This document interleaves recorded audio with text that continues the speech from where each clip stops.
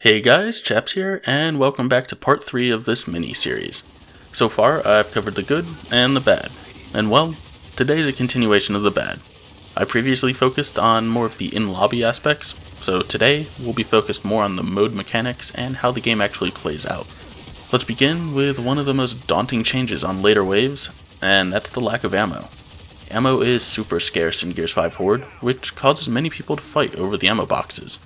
One alternative is to utilize the weapon lockers, but even those are super slow unless you have that overclock card on, or whatever it's called now. Adding to this ammo scarcity debacle is the strength of weapons. Perhaps the amount of ammo we have is just fine, but when you mix this with the strength of most weapons, it becomes very apparent that the standard weapons just don't cut it. This has led to the current meta of basically using nothing but heavy weapons, or more specifically, the tri-shot. I mean, good God, the tri-shot's powerful. I don't blame people for wanting to use it.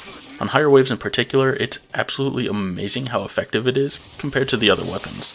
And speaking of the power of other weapons, let's talk about the power of classes, or I guess heroes as we're calling them now.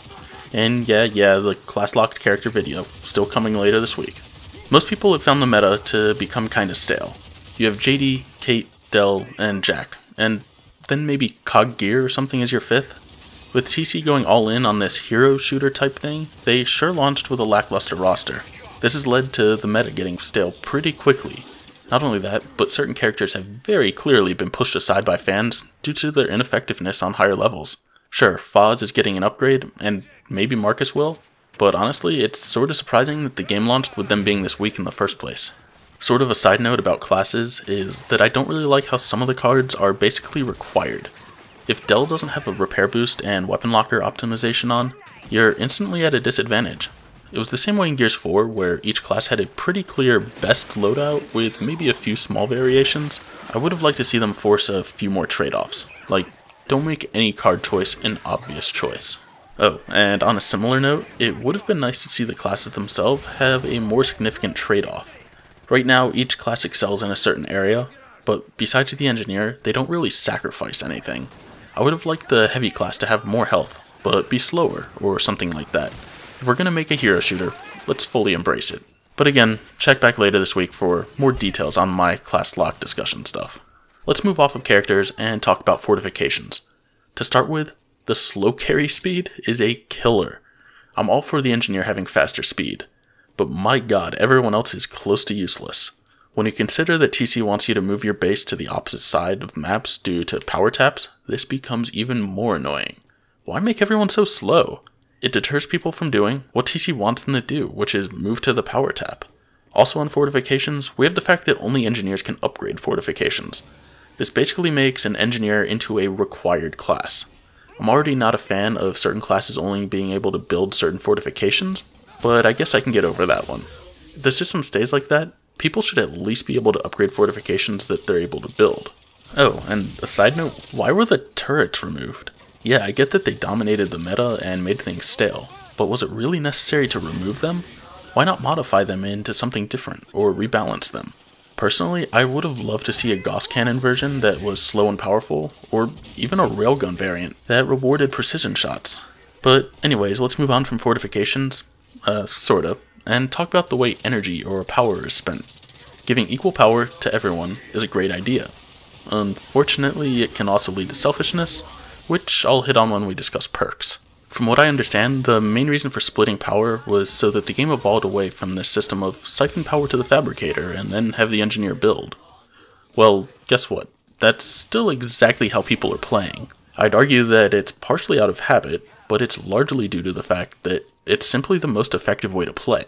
I'm personally not really against that system. I kinda like the idea of having people bring power to the engineer and then giving the engineer that responsibility of building the base. And for that reason, I feel that the system actually works pretty well. The only reason I'm even bringing up the power flow in these videos is 1, it leads to selfish teammates through perks, and 2, it sorta seems to be failing TC's intention of not having them siphon it through the fabricator all the time. Oh, and 3, it's kind of unfortunate that the power is still the key to success.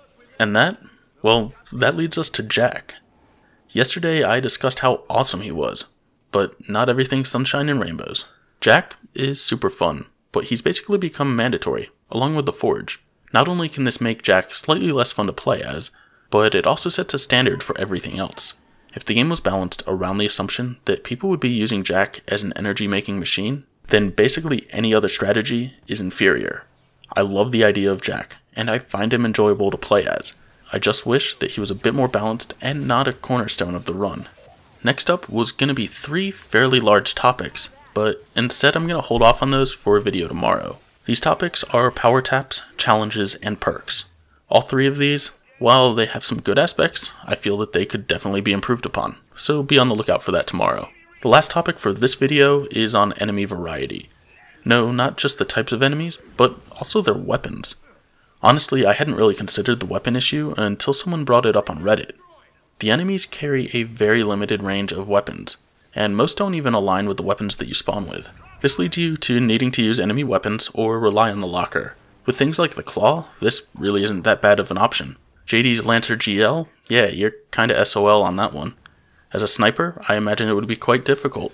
You need to hope for a DB wave with M-bars, you have no shot at a long shot, and I guess you can get Marxes from the Hunters, but in general, the low weapon variety, it doesn't make for a great experience. Beyond the enemy weapon variation, we get into the actual enemy variation. It certainly has improved since Gears 4, and I do appreciate the stylized waves of Swarm or DBs and so on, but I think most people are disappointed that we haven't seen the Locust return. It would be a ton of work, but having the Locust, Savage Locust, and even the Lambent return would be an incredible amount of variety. Hell, even just having a fraction of them return would be a huge plus. Some of the Locusts have a different style of AI, but hey, if it gets us more variety, I'd even be fine with them taking a shortcut and having the Locust share AI with the Swarm. Gears 4 and 5 certainly introduced some memorable enemies, but Gears 3 is still the golden age of enemy variety, and everything since then has really felt like a downgrade on this front.